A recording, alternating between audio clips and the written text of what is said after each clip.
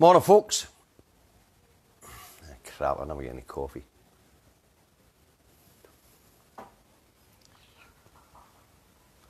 Morning.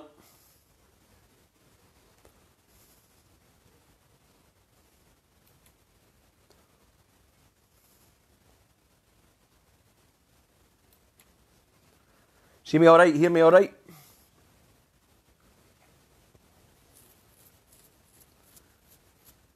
Morning, Stuart, Bill, Mark, Anne, Paul,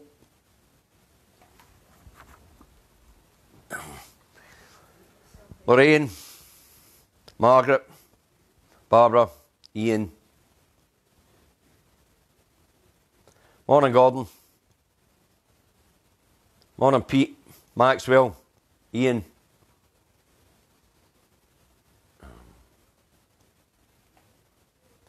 Ruth, Lorraine, Diane, Eddie. Hi, good morning, Gordon. Morning, Dory, Harry. Numbers are climbing steadily, folks. Once we get to 50, we'll get cracked on. Okay. Morning, John, Mark, Ted.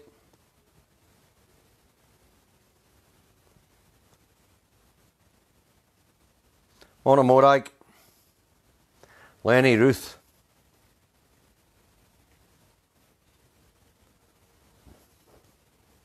Gary, Lindsay, Laurie.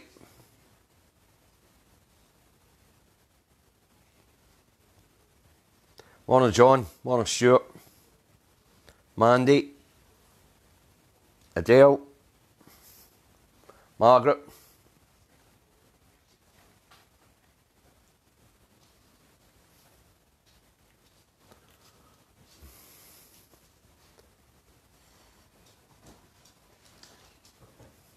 Morning, Jim.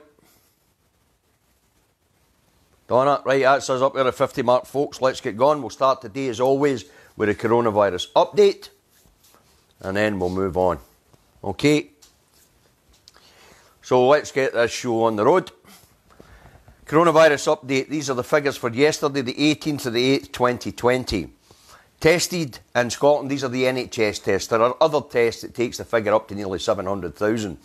Or over 700,000, but I'm only reporting on NHS figures here, okay? So tested in NHS Scotland, 432,849, and that's plus 4,721 from yesterday to today, from Monday to Tuesday. Okay, tested positive, 19,407, and that's plus 49. So cases are still going up and down like a yo-yo here. All right, in hospital, 254, and that's plus 6 from Monday to Tuesday. Right? Deaths. I'm very pleased to report that once again there have been no additional COVID deaths in Scotland and hospitals. But community and hospital deaths combined will be updated by the National Records for Scotland today and the First Minister's briefing, so we'll listen out for that. Hopefully the number shrunk. It was 5 last week. Let's hope it's down. All right, but community and hospital deaths combined as of yesterday was 4,213. A bloody big number and a sore one. Right? But it's been pretty well stable for a good while now. All right, the figures of people dying for this terrible virus are going down all the time, and it would appear that most of these new cases are younger folk who are not suffering as badly. All right, right. Let's move on to the review of yesterday's news. Now, I picked the stories that I'd like to talk about. So cracking on. Yesterday, the internal market power grab was back on the cards, in specific in relationship to the scrapping of Public Health England and the not-so-secretive plans to privatise the English NHS. The new Institute for Health is to be established and up and running in England next month. Right? The new body is to be run by Tory peer Dido Harding, failed talk executive and failed English centralised test and trade boss. Alright, so she was the person at the top of test and trade and test and trace in England, and as we all know, it pretty much doesn't work. Alright. Also, interestingly, her husband is Tory MP and former Minister John Penrose, right, who is a co-founder of the right-wing think tank, the 1828. What is it with numbers with this bloody Tory party? But they seem to have something for the 18th century. Back to. And anyway, he's a co-founder of the 1828 advisory think tank. It's called the 1828 Advisory Board, right? The 1828 Advisory Board have written extensively on privatising the NHS in favour of the failed American Medicare health system, right? The English NHS, or what's left of it, is to be prepared for an invasion of American healthcare companies in a post-Brexit a trade deal. And this is where the internal market powers come into play here, right? Because what happens here with the internal market is whatever standards the company in England will expect it to be replicated right across the UK. So the scrapping of Public Health Scotland could be on the cards, and the packaging up of the Scottish NHS for sale to open it up to market forces, especially American healthcare companies. This would all be in line with the internal market standards, where the whole of the UK has to do the same as what England does as the biggest part, because the quangle that will be set up to oversee all this will be set up in Westminster, and the English have a majority in Westminster, all right? Once again, the internal market and the internal market white paper and how they propose to structure the internal market could be very damaging here in Scotland, and we could well see an end to NHS Scotland because of this, all right? Also yesterday, the A-levels debacle was back in the news. Now, absentee Prime Minister Boris Johnson had a go at his own Education Secretary for his failings with the A-levels in England and the exam results in England. Now, it's unbelievable that Boris Johnson, what's called the absent Prime Minister, would have the nerve to have a go at one of his own ministers who are at least showing up for the job each day. It's believed that Boris Johnson, in the middle of the A-level debacle and the COVID-19 debacle down there, is on holiday again. Speculation about Johnson's future is rife, but we'll get to that a wee bit further down, all right? Back here in Scotland yesterday, there was a lot going on. Right, the Glasgow to Edinburgh rail line is to close for a month due to flood damaging. Right, this is going to cause major congestion on the M8 corridor, which is the main route through through central Scotland, because people are not getting onto buses and onto public transport in large numbers because of COVID-19, which means that, pardon me, everybody will be taken to their cars. The M8 motorways are about to become a car park, right? Also yesterday, the decision to close Bannockburn Heritage Centre has been overturned. It's been overturned, thankfully, due to a rescue package bought by the Scottish Government. Now, the thing about the Bannockburn Heritage Centre, it's not just historical, it's also cultural. You know, it's a cultural as well. You know, Bannockburn is huge. It was a huge milestone in Scottish history. So, well done to the Scottish Government for bailing it out, and the people there get to keep their jobs, all right? Morning, John. You haven't missed much so far, mate. Right, yesterday, Jane Freeman took questions in the Scottish Parliament on the moving of folk from hospital to care homes. Opposition parties went after the Scottish Government over the situation. Right? The Health Minister slaughtered all accusers for the opposition parties in a rowdy session of the Parliament. Miss Freeman pointed out that moving people from hospital to care homes is a clinical decision. It was a decision to be made by medical staff. It wasn't a decision to be made by government ministers. Government ministers sent out the instructions to say, look, if anybody can be moved, let's move them. Clear the bed blocking, as the opposition parties wanted them to do, and get ready for the COVID influx into hospitals. Right? Now, to emphasise the point that these were clinical and clinician-led decisions, she has told the health boards to publicise the numbers in each health board that was moved from hospitals to care homes, and to publish any information they had on patients that were COVID-19 when they were moved. Alright, so as I say, Jean Freeman was broken none of their nonsense yesterday. She made it quite clear that the decision to move people was done on a clinical basis, and the decision was made by doctors. Right? No government. The government just asked them if they could move people into out of hospital, whether that had been into care packages at home or into care homes, to block, to clear the bed blocking and allow for the influx of COVID patients that happened. They arrived at the end of March, right through to the end of April, when things started to settle down a wee bit. All right. Also yesterday, the inquiry into the handling of the Alex Salmond case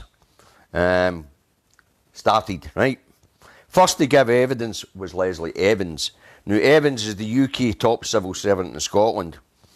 And when she took to her chair, believe it or not, Miss Evans laid down the scope of questions that she was willing to answer. And it was the questions were to be kept within the narrow boundaries set by the inquiry. Right? So Evans was asked directly if the new complaints procedure was designed to go after Alex Salmond. She said no. Right, let's have a wee bit background into this before I carry on with this. Right. So, the new complaints procedures, they were being drawn up in the height of the Me Too movement, right? And it was being done simultaneously as an inquiry in Westminster at the time. Now, the head civil servant down there, Sir Mark Sedgewell, advised the Scottish branch of the civil service, because remember, it's the British civil service in Scotland. It's not the Scottish civil service. Anyway, he advised Leslie Evans it might be a good idea that ministers up here authorise a similar inquiry into how HR handles alleged offences and, of course, historic offences. All right. So the idea was apparently nothing to do with getting Alex Salmond at all.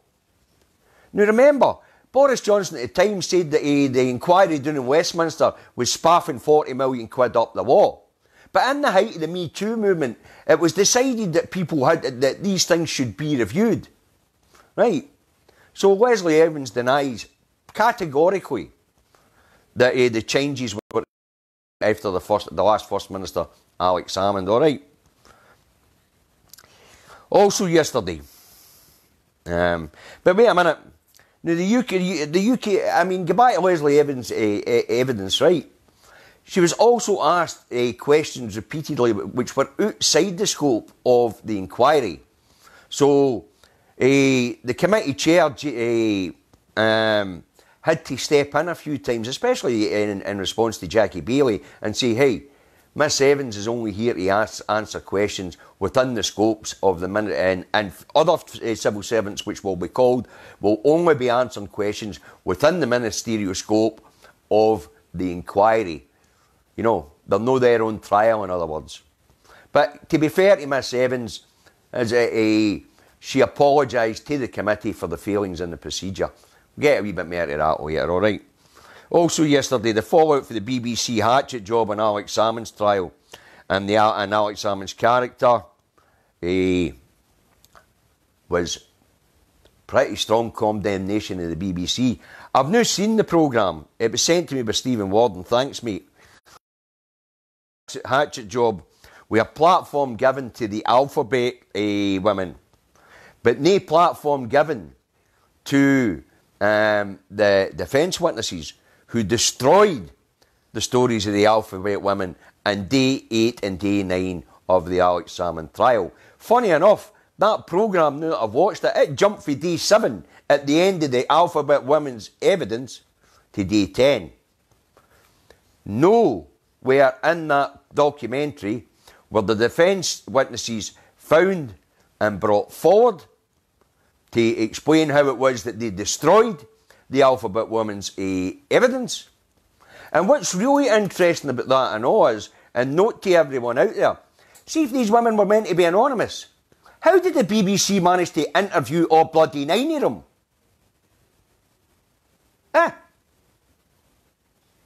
Now these women were given a platform, and they were also given the last word, by the way. Now it was trialled by television, and as I say, it's real serious stuff. Apart from the hatchet job they did in Alex Salmond, you know, they're trying to emphasise splits in the SNP. Now listen, I don't really care too much about the internal fighting in the SNP. What I care about is the same as the rest of us, and that's the end goal. Right? Now whether we like this or no, the SNP, in its current form, is the vehicle that's going to get us over the line, and we are that far from the line. We are so close, you can taste it. And we have to just, you know, hold our nose and tick that SNP box, because we need an SNP majority next year. And the thing about that is, senior Tories are now beginning to make it quite clear it would be untenable if the SNP score a majority in the Holyrood Parliament elections next year to prevent a further independence referendum. Now folks, the fallout of this could very much fracture the Yes movement. Now I'm voicing to the Yes movement, the wider movement, because there are many different fractures. Get a grip. The end game is here, and these buggers are going to go hell for leather to prevent the end game from happening. So, you know, no matter what side you're on, the Salmond side or the Sturgeon side, by the way, we haven't heard either of their stories yet. Right? That's yet to come. We still have to hold our nose and vote SNP, and I can bet your boots Alex would say the same bloody thing.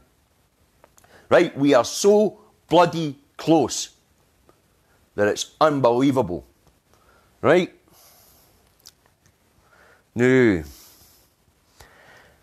Mark Hurst, who's been charged by the Crown Office for his reporting on the Alex Salmond case, he has written to the Crown Office, and his lawyers have written to the Crown Office, that hatchet job that was done the other night. Right? Now, it's been rumoured that the Crown Office is looking into Kirsty Walk and her production company for that hatchet job that was done last night. But people, get this into your heads. Whether you want it now or you want it yesterday, want it tomorrow or you want it yesterday, I'll tell you this, the First Minister's strategy is working. When she came to power as First Minister in 2015, or 2014, end of 2014, we were sitting at 45%. The First Minister's handling of the Scottish Government and the handling of COVID and the steady steering of the ship has seen support for independence rise from 45% to 55% now. Factor in the 16 and 17-year-olds and the European citizens, and we're almost at that 60% that Nicola Sturgeon wants to fire that gun to ensure that she wins the next referendum. But more importantly, folks, according to the manifesto, there has to be a change in circumstances. That change of circumstances happens on the 31st of December. Right? When we'll leave. But it doesn't matter which side of this fight that you're on are going to get into. Right? It's important that we all stick. We all stay. We focus on the goal. We are so bloody close that I can taste it. I've worked most of my adult life for this. And I'm not going to see a tit for tat between First Ministers. Put a bloody end to this. Right? So, doesn't matter which side of this fence you're on. And I don't believe for a minute that Alex Salmond, a man who has spent his whole life fighting for this cause, is going to derail this cause. So remember, folks, we are close. Yeah, there's been some shenanigans going on here. But keep your eye on the goal. Alright? And the goal, people, is bigger than any individual. And I mean that. Okay. So as I say, there's many different views on what independence will look like. There's many different views on what's been happening in the SNP. But it doesn't matter. Hold your nose and tick the SNP box. We need an SNP majority in that next Parliament because Westminster will find it unattainable to actually stop the next referendum. It just won't be done. They can claim if it's two different independent parties that the SNP have no majority, but if it's one independence party and it's the SNP, the vehicle that's been driving this shenanigans all my life, then we will have our second referendum. And as I say, with European citizens and 16 and 17-year-olds thrown into the pot and the amount of people that have died during it the last 6 years, sorry to say this, it's a bit crass, who were probably all no voters, the tide shifted and it's no going back. Right? So whatever the fight is internally in the party, and I'll have my bloody say on it when the time comes, because after all, I'm a party member. But I'll be doing it through the official channels. And I won't be doing it in the papers or anywhere bloody else. But we have to keep the SNP on track for that majority, folks, alright? Right, moving on to this morning, right?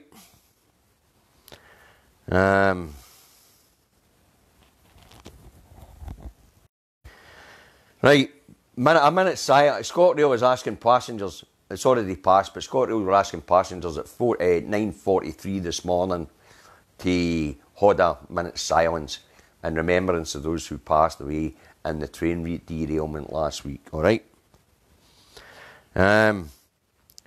New exam result certificates to be issued on the 7th of September. Top civil servant apologises and the Salmond inquiry for procedural failures. So that's what I said when I come back to this. Leslie Evans isn't apologising for any shenanigans or underhanded stuff that went on for the UK civil service in Scotland or any other party that might have been involved in this. Right? She was only apologising for procedural failures on writing up a new set of HR proceedings. Because that's what they are. They're no legislation. They're HR proceedings that were badly put together. That's what Leslie Evans was apologising for. All right. The Times this morning, well, most of the papers down there this morning went on the new integrated health system that they're going to create down there in England, right? But the Times, the Met Police to drop probe into Alex Salmond as the person making the claims in Westminster fears for her life. Bollocks, of course. What they did was they found a stooge down that road who said that Alex Salmond had behaved inappropriately towards her and all, and the Met Office was picking it up, right? And they were going to investigate it. But after which went on up this road, it is a big iPad, Edith, thanks. After what went on up this road, the Met have decided, nah, this woman's no credible. So the Times has run the story saying she feared for her life. Why would she fear for her life? She's in bloody London.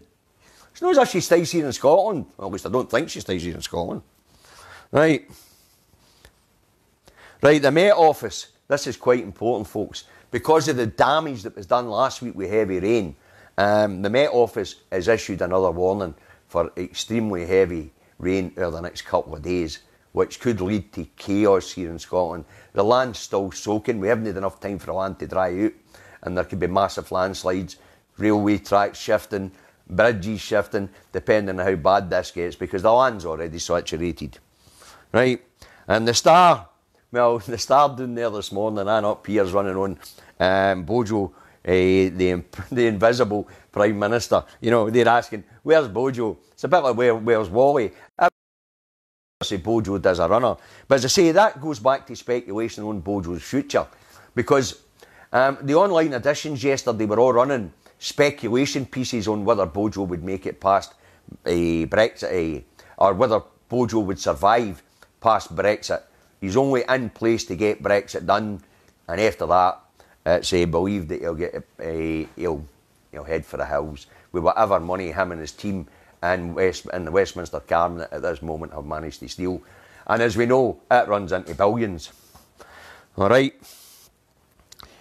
Also, this morning, it's reported that 4 school pupils around Scotland have tested positive for COVID. A couple of them in Coatbridge, and I think there's one in Glasgow, one in Inverness.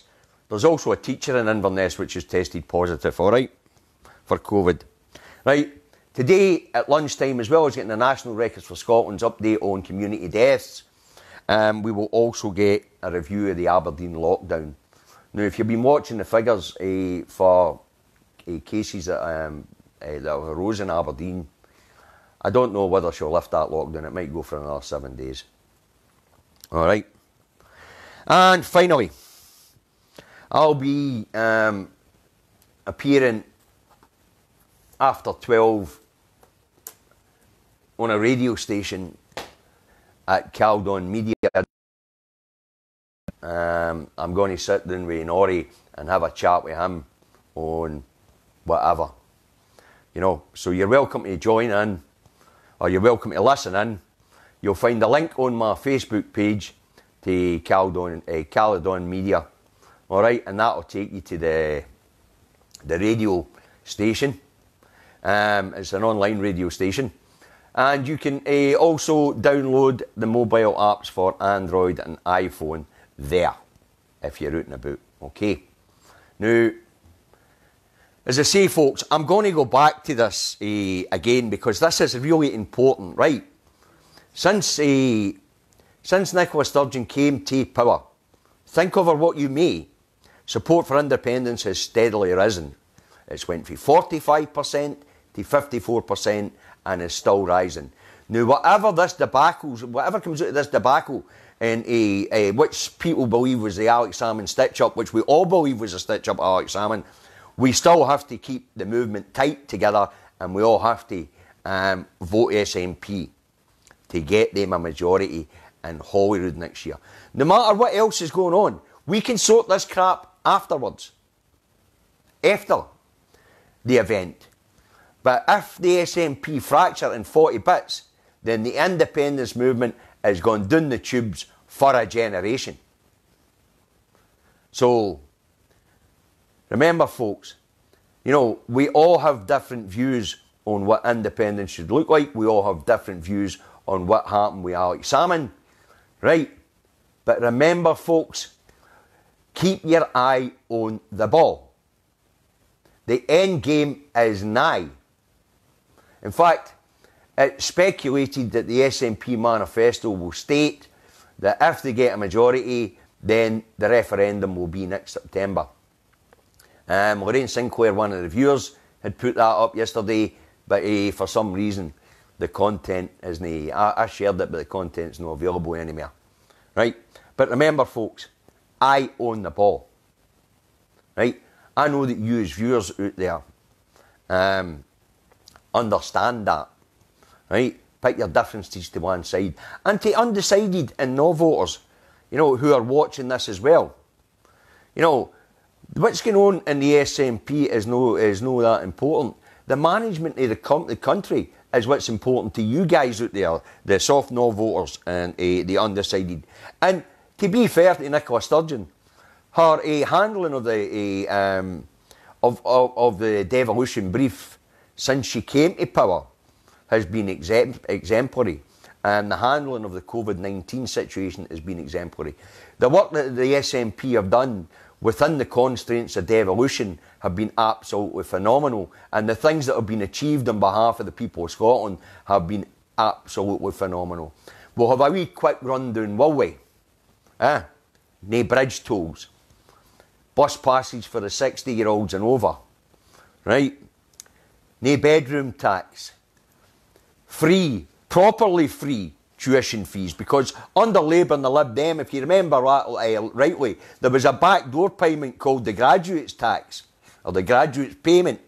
So, you know, infrastructure updates like you've never seen before, not a penny of it came from Westminster, folks. It all came out the Scottish Bloc grant, as they like to call it, or as I like to call it, half our own money back, well, they keep half it. Right? These are all facts. Right? Under this SNP government, life in Scotland is absolutely 100 times better than what it is in other parts of the UK. In fact, the wee drunk Lord George Folks summed it up perfectly, the Labour peer. He said, and I quote, the SNP are making public services in Scotland manifestly better than in the rest of the United Kingdom. And of course, the radio presenter said to him, is that a bad thing? And the wee drunk said, no, but they're doing it deliberately. So remember, life in Scotland is better, but it could be much better under independence. So let's not allow the faction of this movement, our tiff or our spat within the SNP. We the members are what's important, and we the members' goals are what's important. And the wider yes movement and the wider yes juggernaut is unbloody stoppable at this time. The only thing that could stop it at this time is us. And I implore you not to. Right? Right, so that's it. Rant over. The wee dragon's getting ready to go to her work. But we'll have a wee look at what yous have got to say. Yes, Nicola did say she's looking forward to having her say, Paul.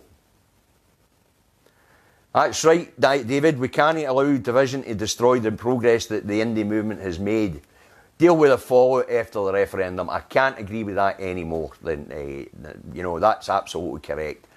Good morning, Tracy. Good morning, Sandra. Nice to see you all there. Nice to see the live viewership is quite high as well. I know, that's the usual. That's a big iPad, Davy, I know. That's a bit slow in the moving. Jim, you think she'll extend the Aberdeen lockdown, do you?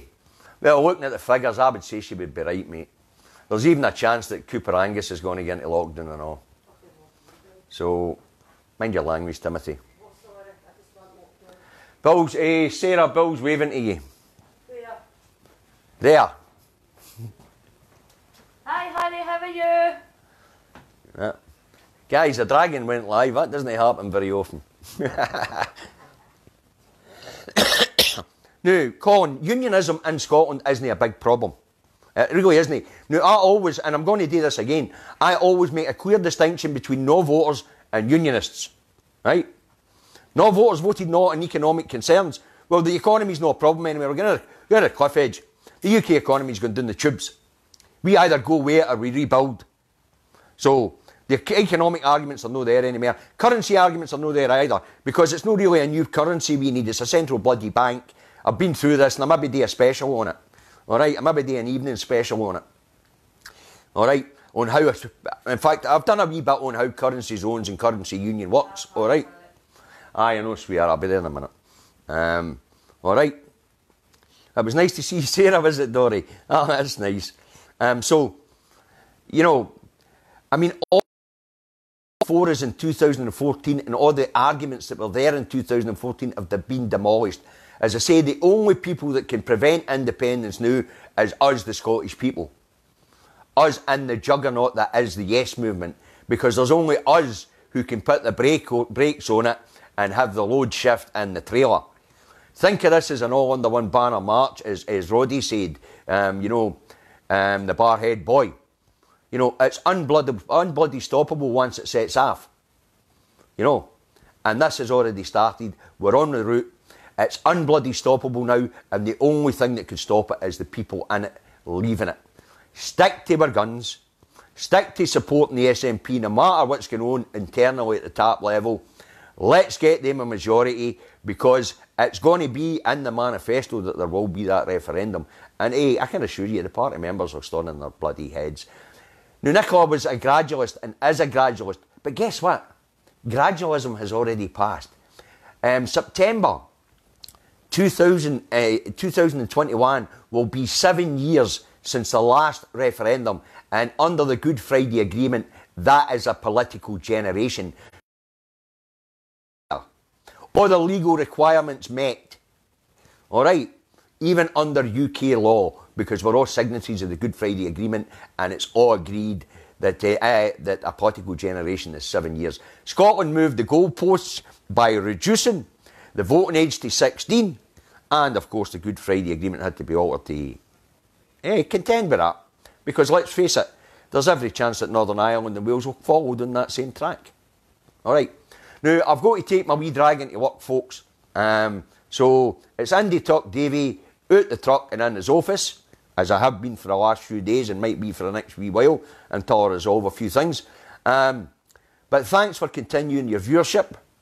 And as I say, I'm on Caledon Media between 12 and 1, or 12 and 2 today, okay?